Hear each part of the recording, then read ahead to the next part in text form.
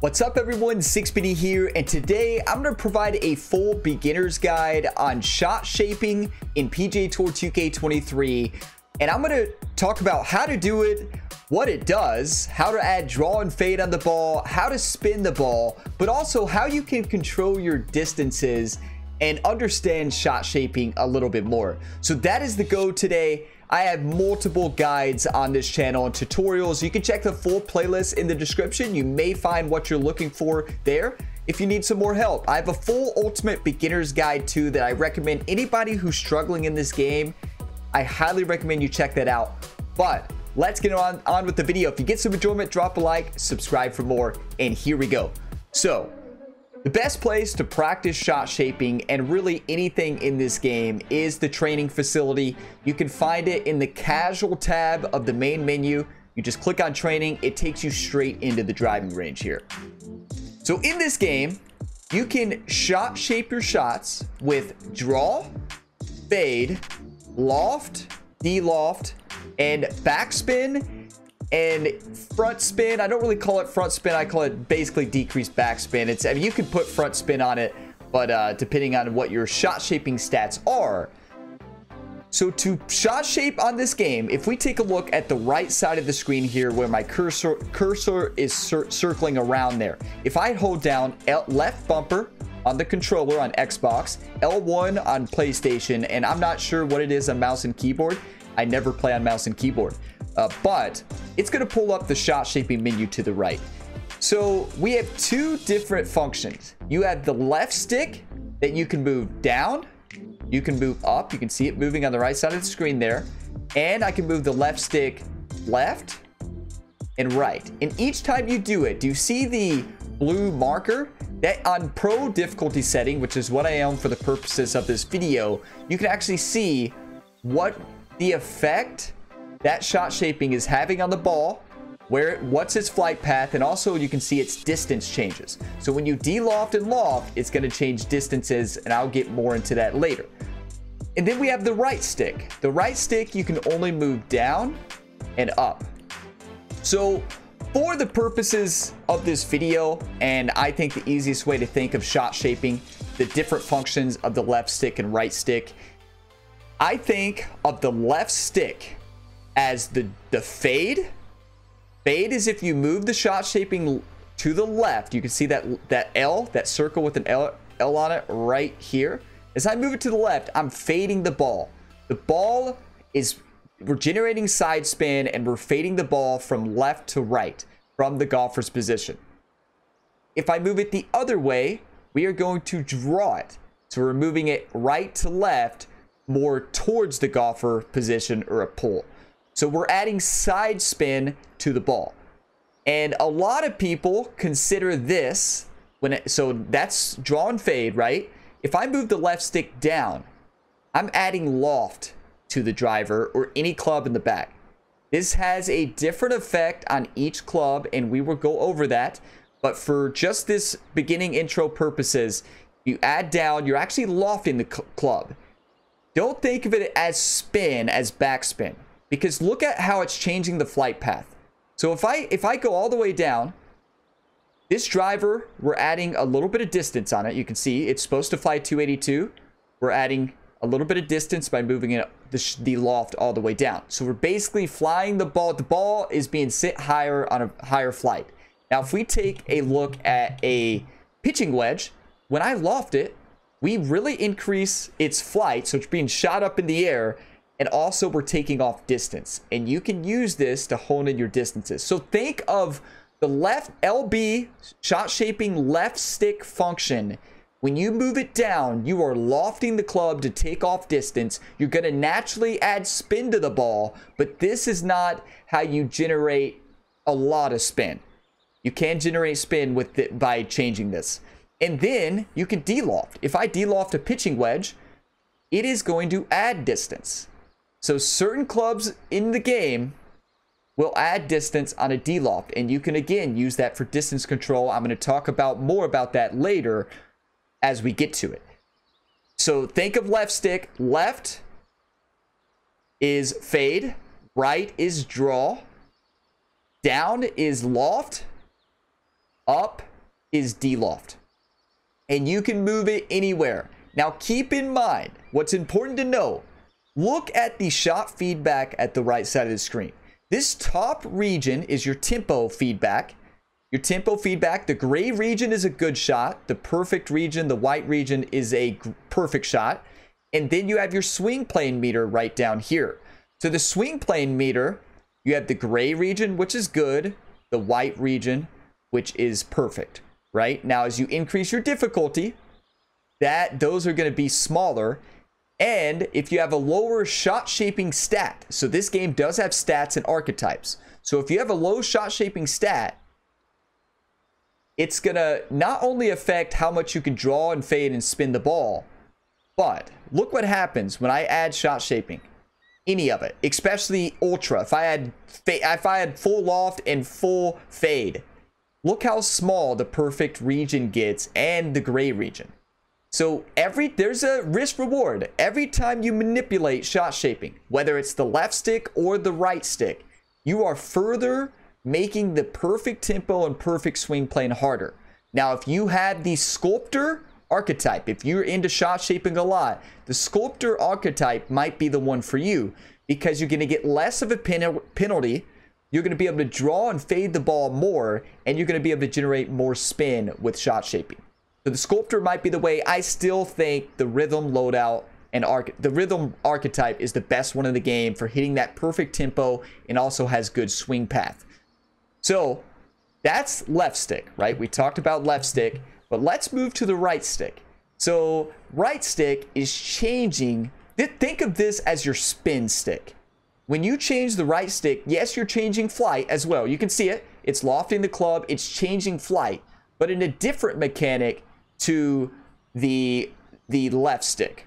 So the right stick, with the driver, with the driver, woods, or hybrids, when you move the right stick down, you're generating more spin, but you're also adding distance to the shot. You can increase your drive distance by 10 yards. You can see my base distance is 282.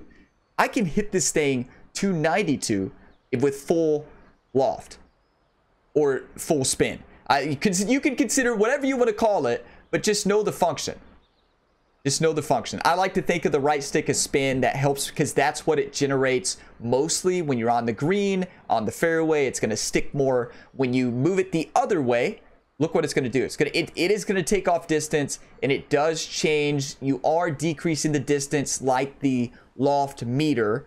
But I don't like to think as the right stick as loft, because even though in a way it is, right?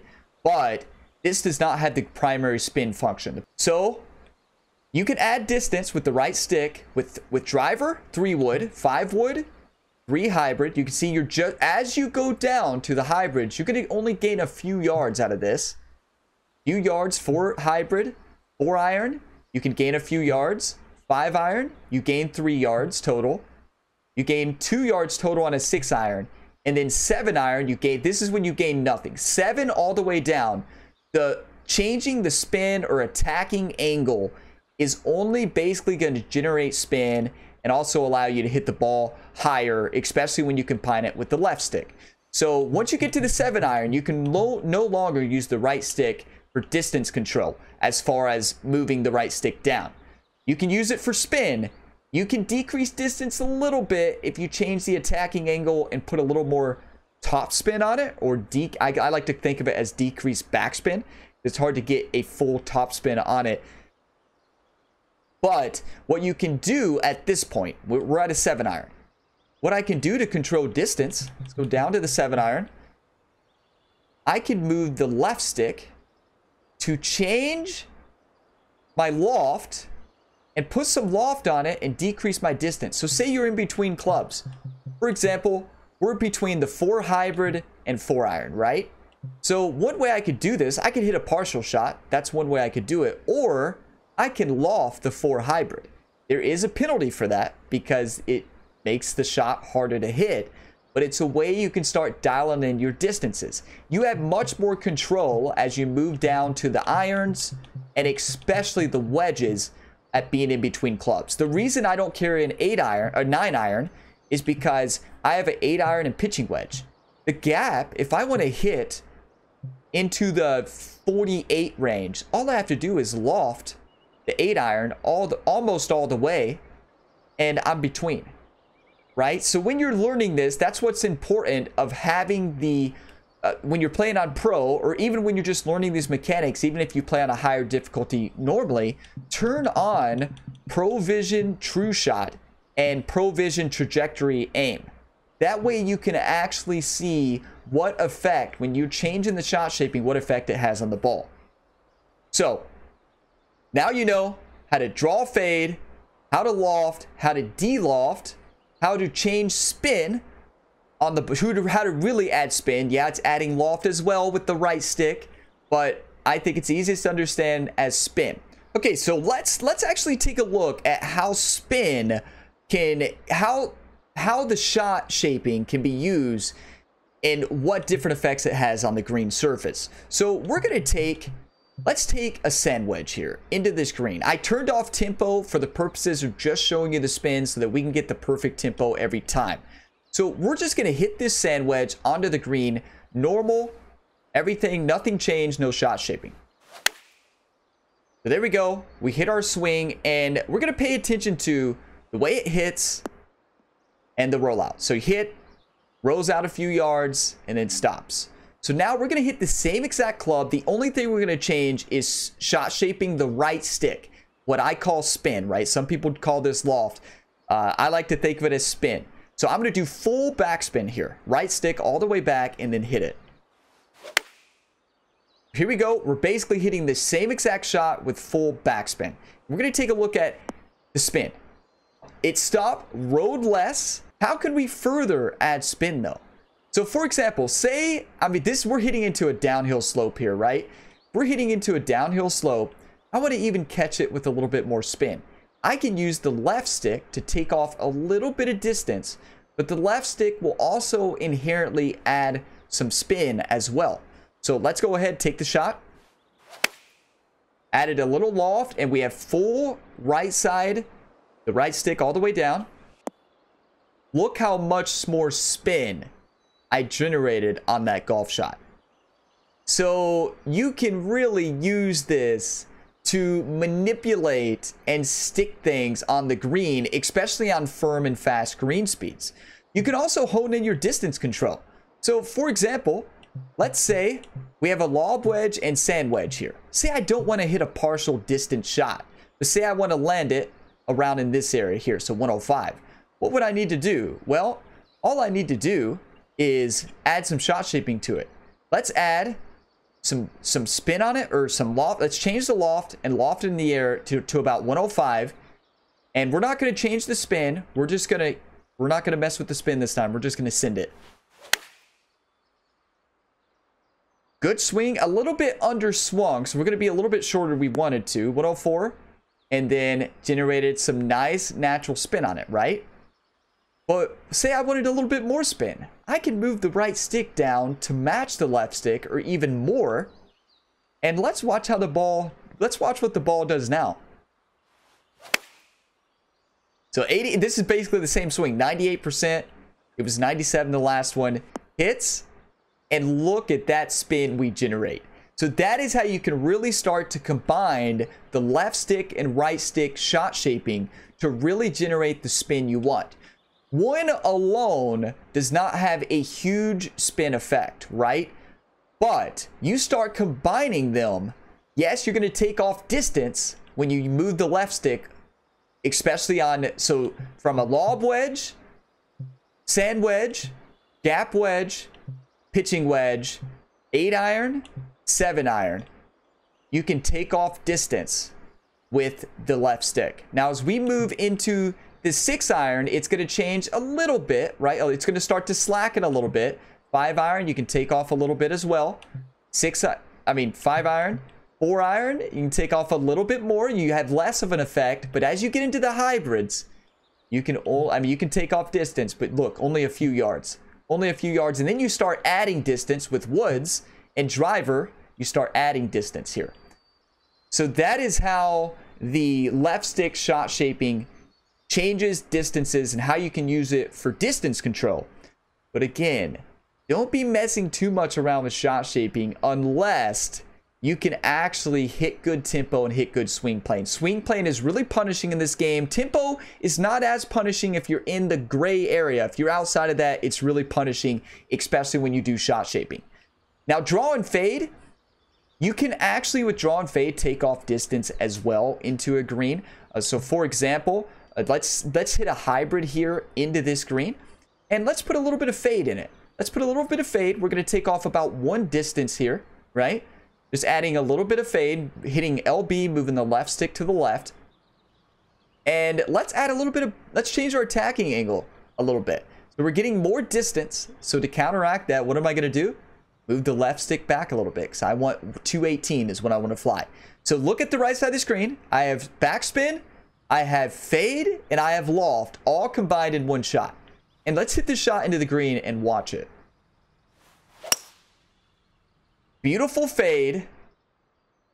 You know, it's much easier with tempo turned off, but you can't see the mechanics if I tempo on.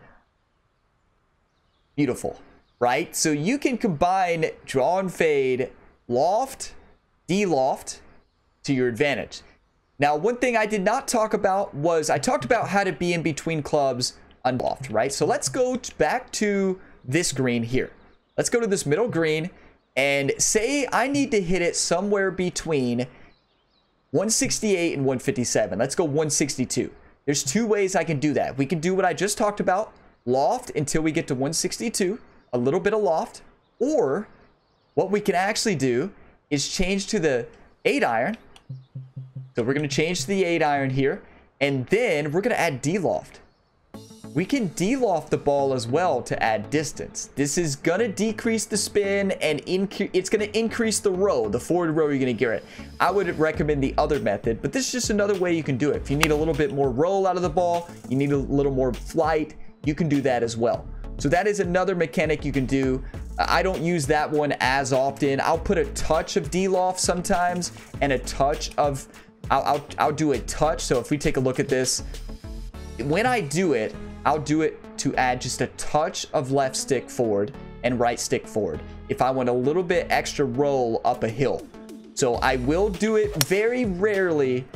So I would not recommend doing that one too much. There's some cases you can do it. Let me know, what do you all use the shot shaping for mostly? Do you use it to decrease distance in between clubs? Use it to generate spin?